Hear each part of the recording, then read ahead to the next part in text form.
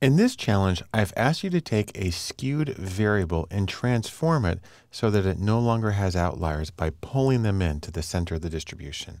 We're going to start by loading an external data set called xskew.csv.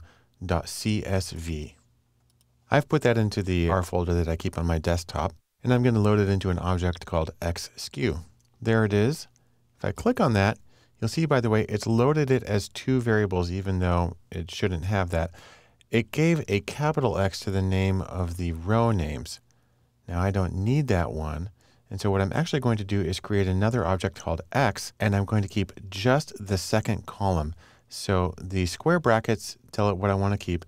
The first number is for rows. By leaving that blank and putting a comma, I'm saying keep all rows, and 2 means keep just the second column.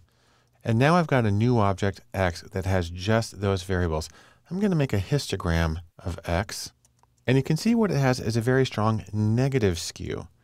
Now, most of the examples that we've had positive skews where we would do something like a logarithmic transformation to bring them in. But when you have a negative skew, the project is a little different. One way of dealing with this is to square the numbers. And what that does is it pushes the top ones out a little bit, and hopefully you'll get to something that resembles a bell curve more strongly. I'm going to create a new variable called x2 for x squared by simply squaring the number.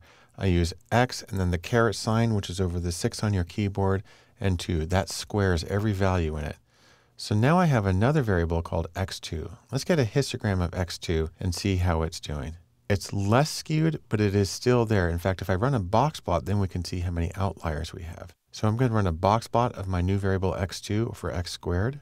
And look, I still have a number of outliers on the low end, so it didn't completely fix the problem. So I'm going to try another solution, by the way, and that is really to just do it again. What I'm going to do now is I'm going to square the squares, or just go back to the original and raise those values to the 4th power.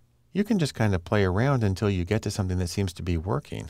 So I'm going to create a new variable now, x4, shows up in my workspace on the right. I'll create a histogram of that. And you see right now it's a lot more symmetrical and it's a lot closer to a bell curve than what we had originally. I'll do a box plot now, and it's almost perfectly symmetrical with no outliers on either end. So what I've done here is I have not lost any of the data.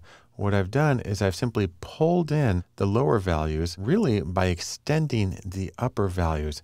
And that changed the distribution as a whole to be something a lot closer to a bell curve, which means I can now use this variable for standard least squares based analyses without losing any data in the process.